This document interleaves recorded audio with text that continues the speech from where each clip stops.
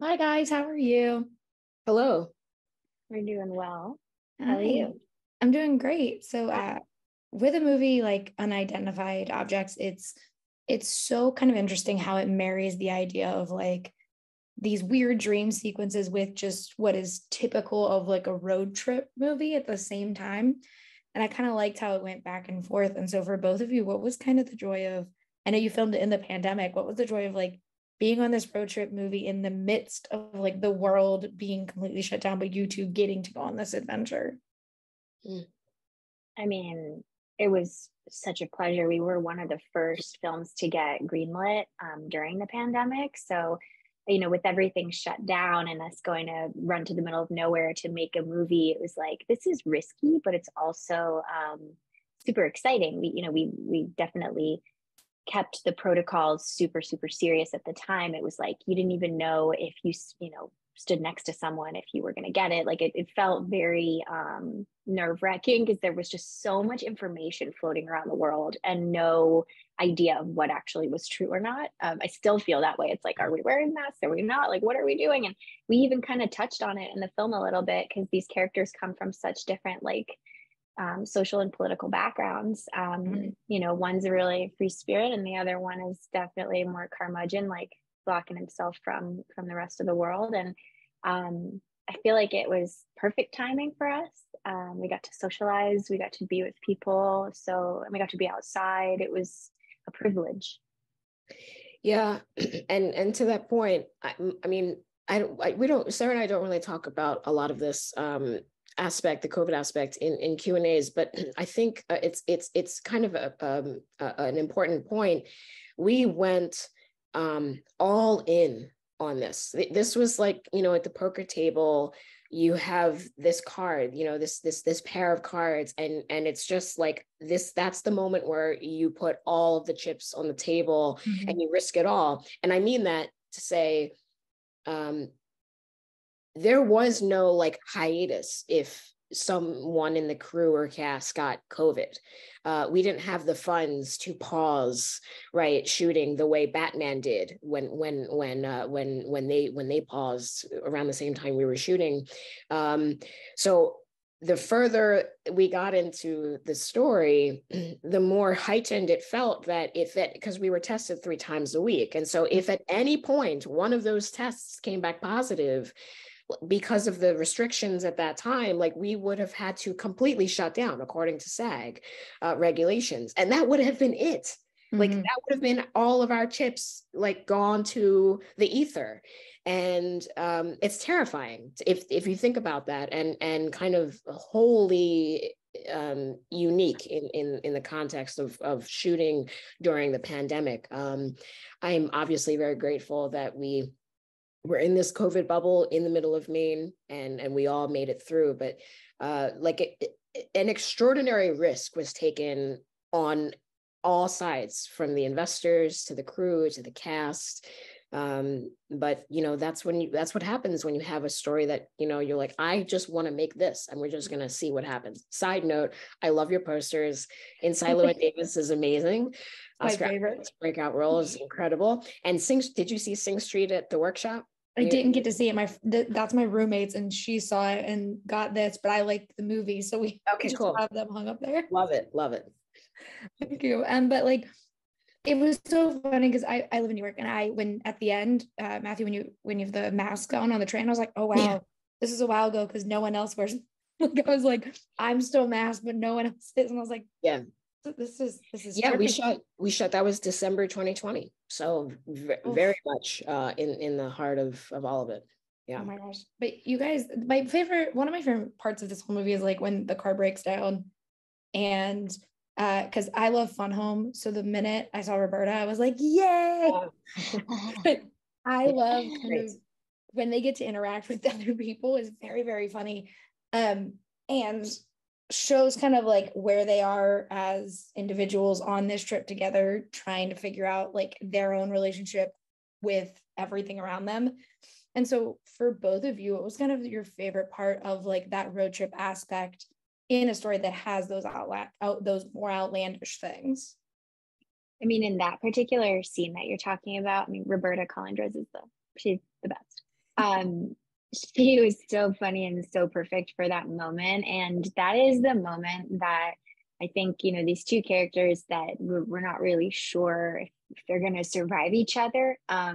There's a moment of hope in their relationship when one of them stands up for the other one for the first time, like the first significant time. And it really hit me to see that, because that day that we shot was so difficult and so arduous. There were just cars coming by us. Basically, Matthew says, like, with what the fuck face, like, just like, what are you doing? This pink giant car in the middle of like a very kind of purple state where everyone's reaction was very different to us being there. There's a girl dressed up like a space cadet, like alien princess goddess, and Roberta with her amazing mustache and dress on, and like the whole thing was just like so bizarre for the rest of the world to witness. That whole scene definitely meant a lot to me. Yeah. Yeah, sorry, go ahead, Matthew. No, you go. That was a great answer. No, I just like, and it's so kind of, it's one of those, I was talking to Juan yesterday, I was talking about how it is one of those out there stories where it's like, if you feel other, you will find a connection to it. And so like in that scene in particular, the girl who just wanted to go to the convention, I was like, that's me. I'm like, I want to go be weird at a convention and dress up and do all this stuff. But it does have such an important message for kind of audiences. And so for both of you, what is something you hope audiences take away when they get to see the movie?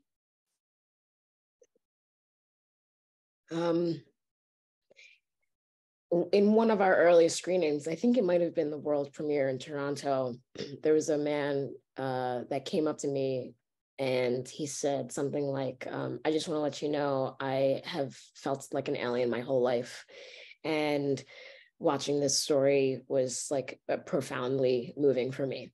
And that's, when I decided that I wanted to be an actor, that was kind of the be all end all of being able to tell a story and let someone know that they're not alone in the world. And I think a lot of people feel very lonely and isolated, and for all of the different reasons.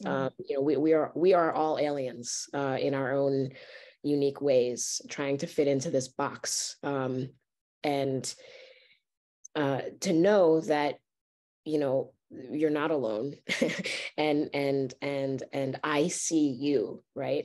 It can be like profoundly moving for someone. And I think this film and this story does a really beautiful job of letting others know that they're not alone in the world. Yeah, that's beautiful. And also, like, just to add to it, there's this kind of unapologetic reality to these two people where they are just who they are, and yet they do not fit together at all. And somehow along this journey, they find a place in each other. They find a love for each other. Matthew says a platonic love. It's you don't need romantic love to find love. And I think that these two people show you that you can create love your own way, and that you don't have to succumb to what is traditional, or do anything that you don't want to do to find someone who loves you or find friends that care about you. And with everything, with like social media and everything projecting what we're supposed to be, what's popular, what's cool, it's like, fuck all the noise, just be yourself, and you'll find the people that you're meant to be with, even if you don't think at first that they are the people you would normally be with. Yeah, that's beautiful. I have 1 minute left, so one quick question. Sure. What was your favorite moment just with the two of you that you guys got to have? Because I love road trip movies because it's so, they're like, it's two people most of the time. Yeah, that's a good question. My favorite was towards the end of the film. I was basically having to cry for like 4 hours in a field of flowers by myself, and every time Matthew came and laid down next to me and put his head on my head, I felt relieved that I wasn't just alone crying in a field of flowers. That was didn't even really make it into special. the film, so that's I know. It's just now a memory. yeah, just crying in a field. Yeah, I mean, there were so many. I think you know that this film, a lot of people bill this film as a comedy.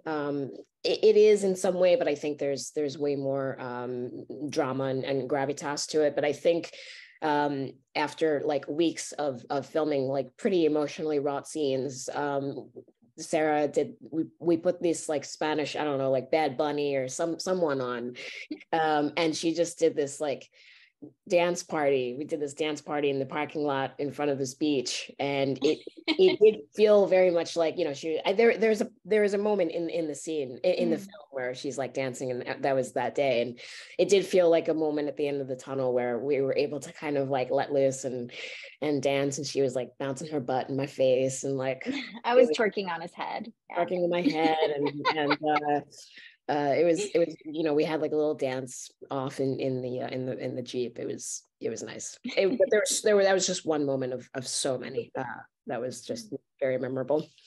Oh, thank you guys so much for talking with me today. I really appreciate it, and I can't wait for more people to get to see the movie. Thank you. Thank Thanks you. for having us. Thank you. Have a great one. Bye-bye. Bye.